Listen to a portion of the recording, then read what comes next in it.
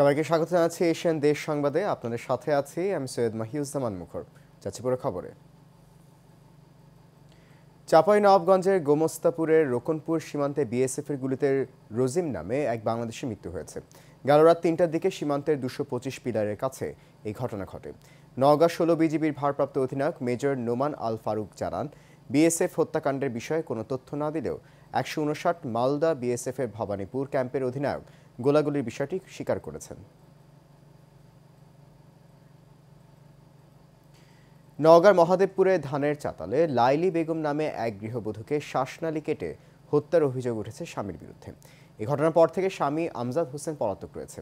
গেল রাতে এই ঘটনা ঘটে। স্থানীয়রা জানায়, চকগৌরীহাটে ধানের চারতালে গত ২ মাস থেকে শ্রমিকের কাজ করত স্বামী আমজাদ হোসেন ও স্ত্রী লাইলি বেগম। পারিবারিক কলহের জেরে রাতে হাসুয়া দিয়ে গৃহবধূ লাইলির শ্বাসনালী কেটে হত্যা করে আমজাদ। সকালে ঘুম থেকে না উঠায় অন্য শ্রমিকরা তাদের ডাকাডাকি করে। এক পর্যায়ে ঘরের দরজা খুলে ভেতরে ঢুকলে মেঝেতে গৃহবধূর মরদেহ পড়ে থাকতে দেখেন তারা। পরে পুলিশকে খবর দিয়ে মরদেহ উদ্ধার করে সদর হাসপাতালের মর্গে পাঠানো হয়। পটুয়াখালীর বাউফলে টয়লেটের সেপটিক ট্যাঙ্ক থেকে আতিকুল ইসলাম নামের এক মাদ্রাসার শিক্ষার্থীর লাশ উদ্ধার করেছে পুলিশ। এই ঘটনায় জড়িত থাকার অভিযোগে ইসমাইল নামে এক শিক্ষার্থীকে আটক করা হয়েছে। এর আগে গেল রাত ৯টার দিকে উপজেলার ফজলুর রহমান রাহিমিয়া নুরানি মাদ্রাসার টয়লেটের সেপটিক ট্যাঙ্ক থেকে আতিকুলের লাশ উদ্ধার করা হয়। পুলিশ জানায়, শুক্রবার থেকে নিখোঁজ ছিল ওই শিক্ষার্থী।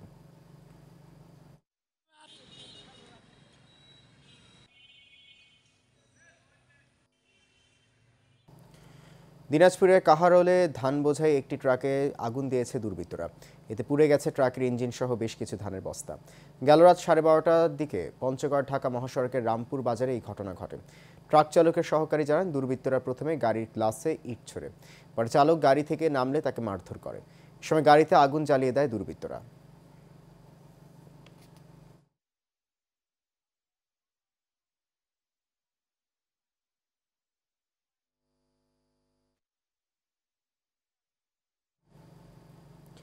খাগড়াছড়ি পৌর শহরের পুরাতন জিপ স্টেশন এলাকায় ভয়াবহ অগ্নিকাণ্ডের ঘটনা ঘটেছে। গেল রাতে এই দুর্ঘটনা ঘটে। এতে একটি গুদামসহ ৮টি দোকান পুড়ে ক্ষতিগ্রস্ত হয়। এর আগে আগুন লাগার খবর পেয়ে ফায়ার সার্ভিসের ২টি ইউনিট ১.৫ ঘন্টার চেষ্টায় আগুন নিয়ন্ত্রণে আনে। ফায়ার সার্ভিস জানায়, আগুন লাগার কারণ ও ক্ষয়ক্ষতির পরিমাণ প্রাথমিকভাবে জানা সম্ভব হয়নি।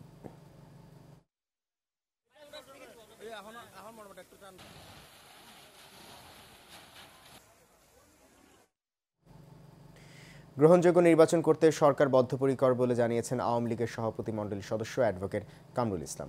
কেরানীগঞ্জের শাক্তা ইউনিয়ন আওয়ামী লীগ আয়োজিত মতবিনিময় সভায় তিনি কথা বলেন। শাক্তা ইউনিয়ন আওয়ামী লীগের সভাপতি আরজু মিয়া বেনুর সভাপতিত্বে সভায় উপস্থিত ছিলেন ইউনিয়ন পরিষদ চেয়ারম্যান হাবিবুর রহমান হাবিব সহ অনেকে।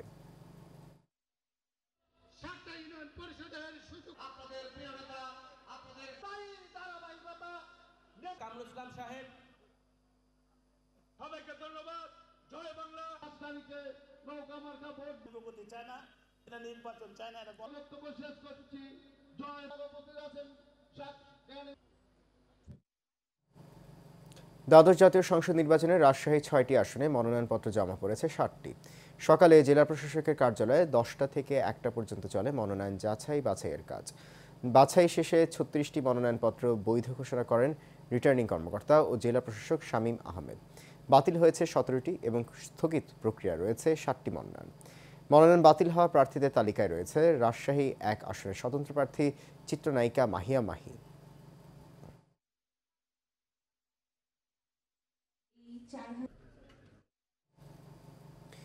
চট্টগ্রাম ১০ আসনের স্বতন্ত্র প্রার্থী হওয়া থেকে সরে দাঁড়ালেন চট্টগ্রাম সিটি কর্পোরেশনের কাউন্সিলর ও panel mayor Abdus Sabur Liton.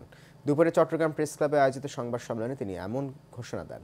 Abdus Sabur Liton Chittagong city কর্পোরেশনের ২৫ নম্বর ওয়ার্ড কাউন্সিলর ও ওয়ার্ড আওয়ামী লীগের যুগ্ম আহ্বায়ক ছাড়াও সিটি কর্পোরেশনের প্যানেল মেয়র হিসেবে দায়িত্ব পালন করছেন।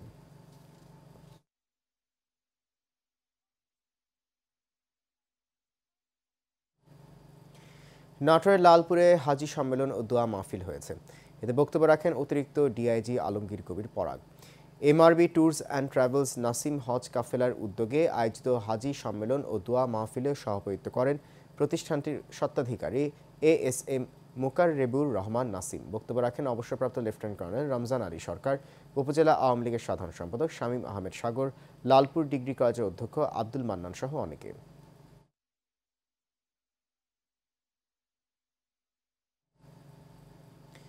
কৃষি মন্ত্রণালয়ের সচিব ওয়াহিদা আক্তার বলেছেন, শেখ হাসিনার সরকার দেশের কৃষি উন্নয়ন ও উৎপাদন বাড়ানোর কাজে অগ্রাধিকার দিয়েছেন, তাই পতিত জমিকে চাষাবাদের আওতায় নিয়ে আসতে হবে। সকালে জৈন্তাপুরে কৃষি গবেষণা ইনস্টিটিউট সাইট্রাস গবেষণা কেন্দ্রের উদ্যোগে আয়োজিত অনুষ্ঠানে প্রধান অতিথি হিসেবে বক্তব্যে তিনি কথা বলেন। অনুষ্ঠানে বিশেষ অতিথি ছিলেন কৃষি গবেষণা কাউন্সিলের নির্বাহী চেয়ারম্যান ডক্টর শেখ মোহাম্মদ বখতিয়ার, কৃষি সম্প্রসারণ অধিদপ্তরের মহাপরিচালক বাদল চন্দ্র বিশ্বাস, যুগ্ম সচিব পরিচালক ফেরদৌসী ইসলাম ও জৈন্তাপুর উপজেলা নির্বাহী অফিসার আল বশিরুল ইসলাম।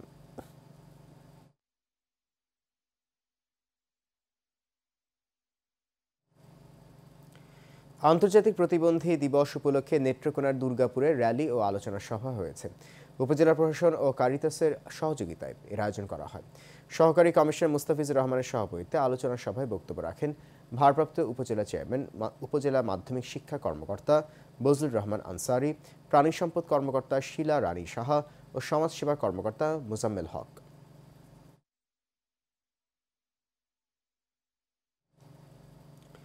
গোপালগঞ্জের কোটালীপাড়ায় হানাদার মুক্ত দিবস আজ। 1971 সালে মুক্তিযুদ্ধে চূড়ান্ত বিজয়ের মাধ্যমে কোটালীপাড়া উপজেলাকে হানাদার মুক্ত করে স্বাধীনতাকামী জনতা। দিবসটি উপলক্ষে সকালে জাতির পিতা বঙ্গবন্ধুর প্রতিকৃতিতে পুষ্পমাল্য অর্পণ করা হয়। এছাড়াও উপজেলা মুক্তিযোদ্ধা সংসদ মাঠ প্রাঙ্গণে এক আলোচনা সভা হয়। পৌরসভার সাবেক মেয়র কামাল হোসেন শেখের সভাপতিত্বে বক্তব্য রাখেন পৌর মেয়র মতিয়ার রহমান হাজরা।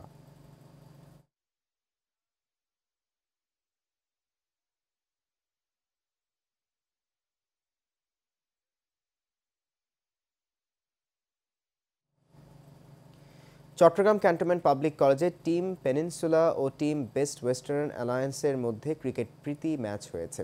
প্রীতি ম্যাচটি উদ্বোধন করেন জেনারেল ম্যানেজার সুমেধা গুণাবর্ধনা।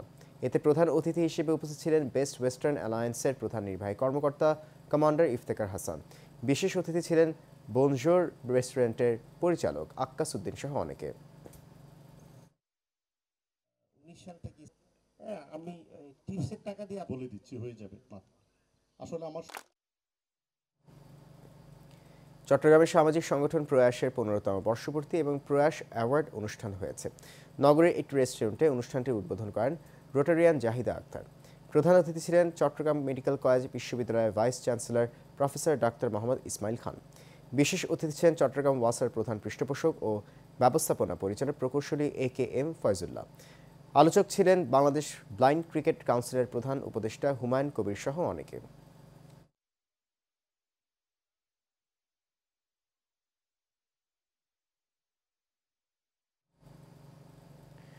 স্থলবন্দরে পাইকারিতে আলুর দাম কমলেও দিনাজপুরের হিলিতে খুচরা বাজারে এর দামের কোনো প্রভাব পড়েনি। এখনও বাড়তি দামে বিক্রি হচ্ছে দেশীয় ও আমদানিকৃত আলু। বর্তমানে দেশীয় কাটিনাল আলু বিক্রি হচ্ছে 50 টাকা, যা 3 দিন পূর্বে 45 টাকা কেজি দরে বিক্রি হয়েছিল। আর গুটি জাতের আলু বিক্রি হচ্ছে 60 টাকা কেজি দরে, যা পূর্বে 55 টাকা দরে বিক্রি হয়েছিল। আলুর দাম বাড়ায় বিপাকে পড়েছে নিম্ন আয়ের মানুষজন।